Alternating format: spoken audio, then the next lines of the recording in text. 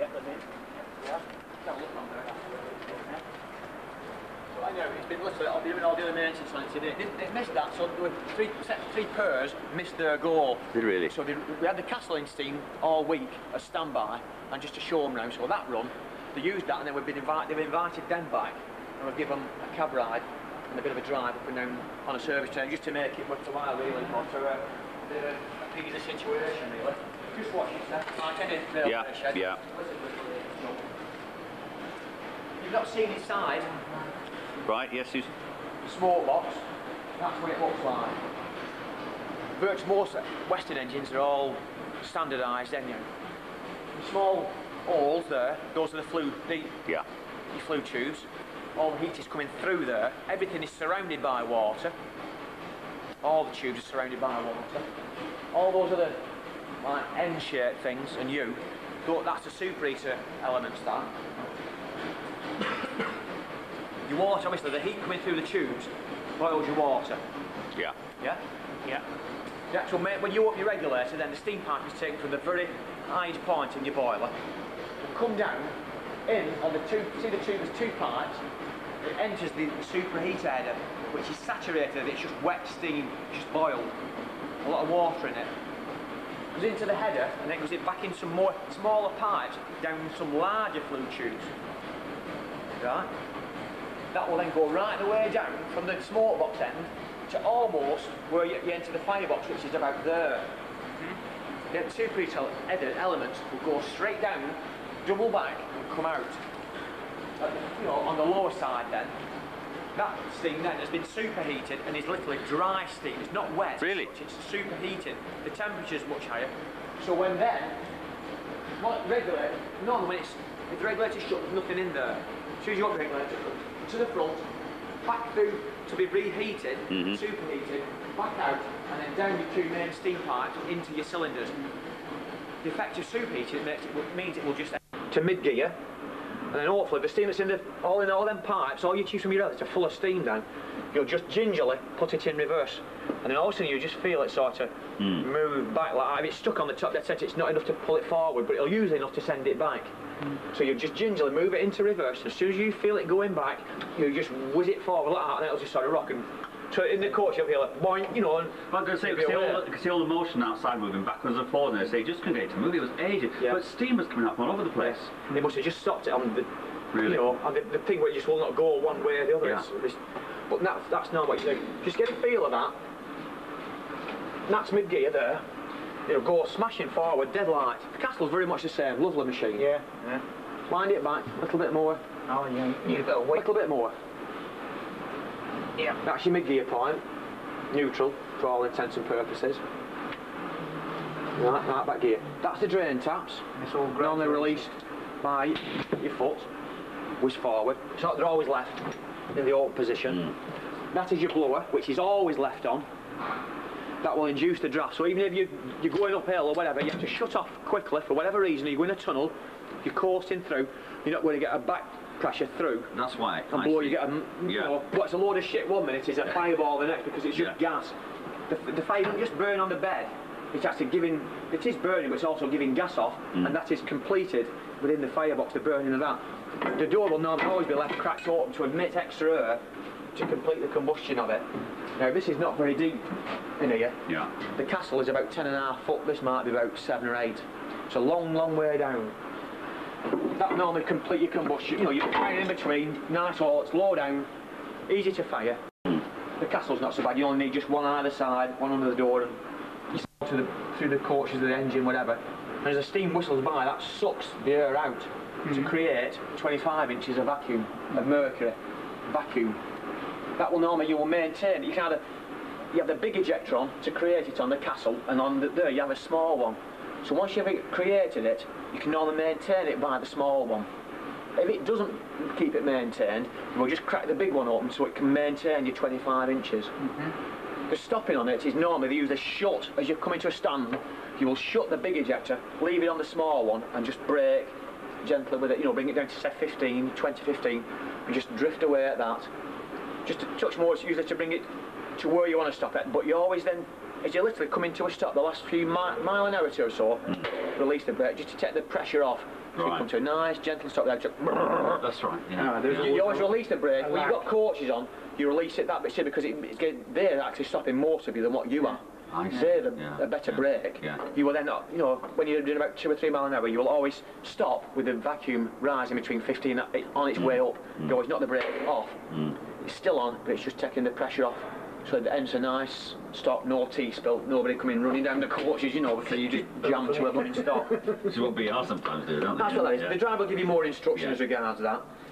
Normally, now it's been warm, you won't need the cylinder cocks, that is all taken care of. So the blower will normally be already on, but the layout is just the same. Steam valve off here, this, what you might think is a heater, to here, by the time it gets here, it's down to water, but under boiler pressure behind it. See what, it goes to steam, you know, it gradually cools, goes to water. So it's just water under pressure here. That is filled with oil, so the water pressure is actually forcing the oil out through here. Or you get then, so oil floats on water, so you get little blobs of oil. Oh, I see, yeah. Every 30 seconds you set that, so you get one blob of oil every 30 seconds. As long as that is in that position. That then, as long as you're moving, you're getting oil into the steam, which go into the cylinders, which lubricates it. It's a bit fiddly, ancient thing, but quite effective. That's the oil you have to put in through there. Every morning you drain it through here. You'll get, see all the water? Oh yeah. That's condensed, you know, what's been steamed and come in. Every morning you have to empty that, open that, fill it with oil, shut that, open the oil up and then just balance them all up. How long does it take to get one up in steam? In steam, we normally always fire them the afternoon before. The Scotsman will be lit up this afternoon. Really? As long as that? Well, you like to warm them up nice and slow because the thing will move back a good few inches, the boiler, when as it's warming. Really, the expansion. Yeah. So they like to do it nice and gentle. You don't want to rush it. The longer the better. Normally mid-afternoon, come the evening it's still made no steam by about 9 o'clock, but they'll back the fire up. So the morning after it's hot to chucks but not in steam. And then in the morning you can, you know, bring it around in about 4 or 5. Just before Christmas. Yeah, well, it's been all over the place. Been all over the place. Those e-dampers on the Scotsman, on Castle, I should say, sorry, there's 3. There's usually front and back. That has a front, back and the middle. You normally just use the 2. Just that admits air to the underside of the firebed, under the grate. You then complete the combustion by adding air through there. A, it takes the smoke off, and B, it completes the combustion, because black smoke is, you know, when you see them labouring with black smoke, you think, they must have a good... That is actually waiting, that is not good practice. Good for photographers, but good for photographers. Otherwise, we can make it smoke. The idea is not to do. It's not good, not efficient at all. Plus, it annoys the neighbours if you're in the middle of somewhere. Don't like smoke. And you can normally do it by not firing too much, and with your doors cracked open, you adjust your doors. As the smoke decreases, your doors gradually shut. But the smoke is heat. There's a lot of, you know, unburnt fuel in there, salt and all.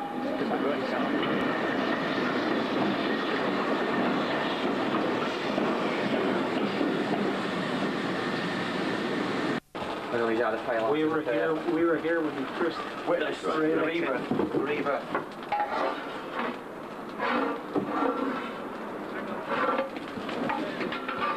They got some happy shopper firelighters in there. Nice. I sometimes use firelighters actually. Really? You cheat, do you? Yeah. You can do paper, that's just much more messy. Hands full of shit. Either just throw a couple on, put a load of wood around it and then just drop lights on and just drop them off. Put up your tree. Less smell like eating your breakfast after. You just goes right. Let's say your regulator rig is actually straight out, really stiff and very tricky. Very tricky.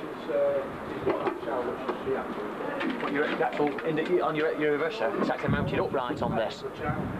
On the castle and the manor, everything is actually. If it goes forward, it means it's going forward. Yes. But if it was just stuck upright like that, you think if it goes up, it would go forward. In actual fact, it's the arse of drawn about.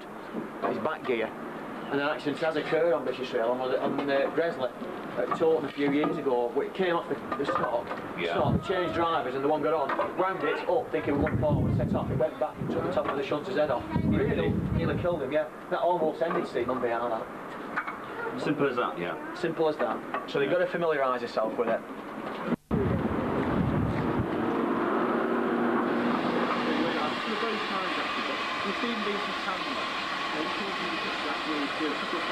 Yeah. Oh, just like that. That's okay. Just look at me, please. Just look at me this way, and that'll do. That's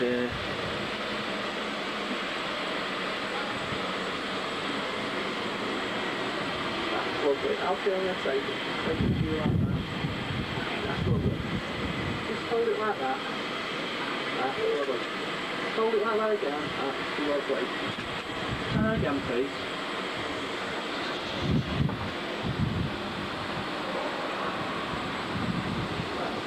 That's lovely. Right, just try one last one like that. That's... Still got one shut? Yeah, we'll go over.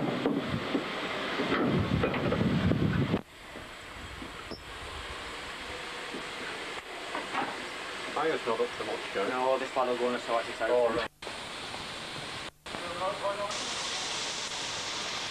That was somebody. What is that? People? Did you do put yours through? Adventures in Steam. No, I saw some local paper here because, you know, it's from the Bowie paper, you see, and my colleagues who did watch the 70 copy of it. Oh yeah, my wife heard it on the radio and booked it through this Adventures in Steam down Brumway. Well, I did it through them eventually, yeah, but things come to nothing to do with us. And they asked if the local festival